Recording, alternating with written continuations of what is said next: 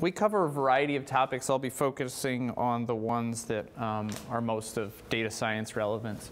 In a nutshell, we look at fuel reactivity and combustion, and we're trying to understand the reactivity of various fuels at a more detailed level.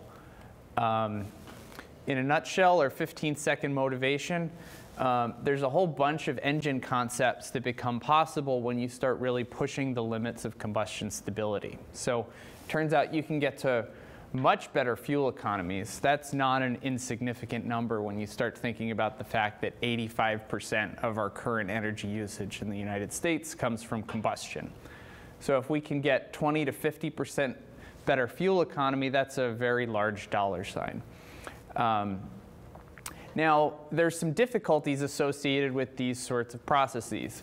They tend to be extremely sensitive to the fuel chemistry. In fact, they are so sensitive to the fuel chemistry that you more or less have to take radical approaches toward understanding these sorts of interactions that can occur in combustion systems. And CFD was actually a major player. So predictive simulation was a major player in terms of even coming up with these concepts and optimizing them to be stable. So we focus on two aspects.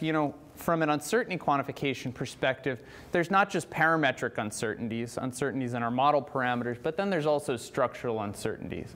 So without going into a whole bunch of detail about what those structural uncertainties are, they exist and they're lurking behind the scenes in the models that we're also trying to figure out, and we're also trying to come up with some methods that we can identify them.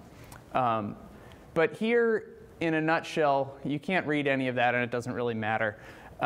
Because as it turns out, combustion reactions don't just happen in a single step. They occur in a whole sequence of intermediate steps. So you start with fuel and air, fuel being already a multi-component sort of mixture. In between, you end up with tens of thousands of intermediate species before you end up with your final products, which are mostly CO2 and water. So with this soup of intermediate species, they can all undergo simultaneous competitive reactions. So you end up with tens to hundreds of thousands of possible reactions. Each of those occur with rates that are temperature, pressure, and sometimes even mixture composition dependent. So in a nutshell, there is an incredible amount of parameters that are important for these sorts of systems. And for the most part, we don't have a whole lot of data to actually constrain them. So one approach that we've been taking is sort of a multi-scale uncertainty quantification approach. So attacking the problem from both ends. So usually people, when they do uncertainty quantification, might just use global observables. We've been trying to incorporate some of the basic theoretical foundations so that the optimized results we get are guaranteed to be physically meaningful. We have some results that would show that we actually learn more about molecular properties than sort of standard level first principles calculations can provide, and they end up agreeing with very high level first principles calculations. We get similar results for the macroscopic observables. Our other approach is to simply try to gather enormous amounts of data. So we're working on putting together some automated experiments in our lab that could operate in conjunction with uncertainty quantification approaches, do experimental design to figure out what the best experiment is to run, and then gather that data autonomously and then pass it back. So our goal and our current estimates would say that we could probably get thousands of data points per day just by varying different conditions and things of that nature, and hopefully start to unravel some of those complex networks that could depend on tens of thousands of parameters.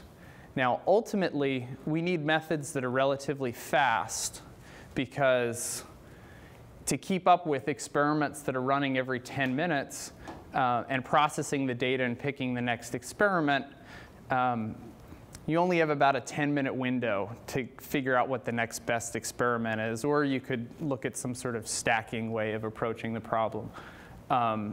Another challenge we face is, what if we don't have this diagram right in the first place? Is there a way that we can identify potential structural uncertainties? Uncertainties in what this diagram actually looks like, what some of the reactions are that we're missing, some of the species are that we're not thinking about. So those are some of the things that we're interested in, and I'm, of course, curious to hear anyone's thoughts about. So, thanks.